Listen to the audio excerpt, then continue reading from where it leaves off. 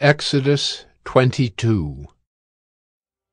If a man steals an ox or a sheep and kills it or sells it, he shall repay 5 oxen for an ox and 4 sheep for a sheep.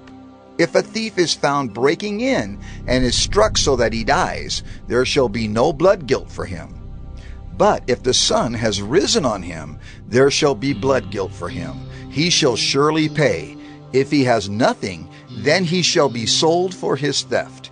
If the stolen beast is found alive in his possession, whether it is an ox or a donkey or a sheep, he shall pay double. If a man causes a field or vineyard to be grazed over, or lets his beast loose and it feeds in another man's field, he shall make restitution from the best in his own field and in his own vineyard. If fire breaks out and catches in thorns so that the stacked grain or the standing grain or the field is consumed, he who started the fire shall make full restitution. If a man gives to his neighbor money or goods to keep safe, and it is stolen from the man's house, then if the thief is found, he shall pay double. If the thief is not found, the owner of the house shall come near to God to show whether or not he has put his hand to his neighbor's property. For every breach of trust, whether it is for an ox, for a donkey, for a sheep, for a cloak, or for any kind of lost thing, of which one says, "This is it," the case of both parties shall come before God. The one whom God condemns shall pay double to his neighbor. If a man gives to his neighbor a donkey or an ox or a sheep or any beast to keep safe, and it dies or is injured or is driven away without anyone seeing it, an oath by the Lord shall be between them both to see whether or not he has put his hand to his neighbor's property. The owner shall accept the oath, and he shall not make restitution. But if it is stolen from him, he shall make restitution to its owner.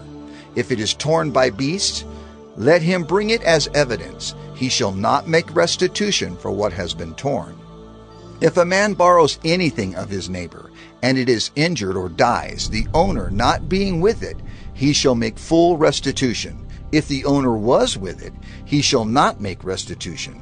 If it was hired, it came for its hiring fee. If a man seduces a virgin who was not betrothed and lies with her, he shall give the bride price for her and make her his wife.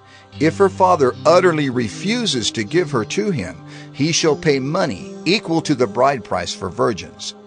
You shall not permit a sorceress to live.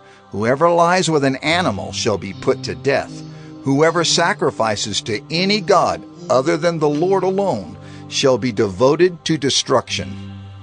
You shall not wrong a sojourner or oppress him, for you were sojourners in the land of Egypt.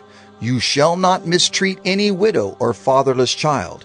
If you do mistreat them, and they cry out to me, I will surely hear their cry, and my wrath will burn, and I will kill you with the sword, and your wives shall become widows, and your children fatherless.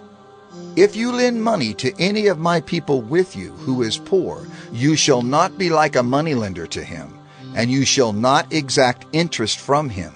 If ever you take your neighbor's cloak in pledge, you shall return it to him before the sun goes down, for that is his only covering, and it is his cloak for his body. In what else shall he sleep?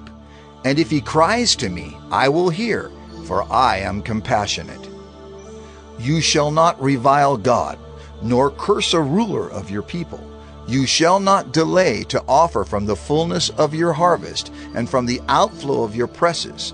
The firstborn of your sons you shall give to me. You shall do the same with your oxen and with your sheep.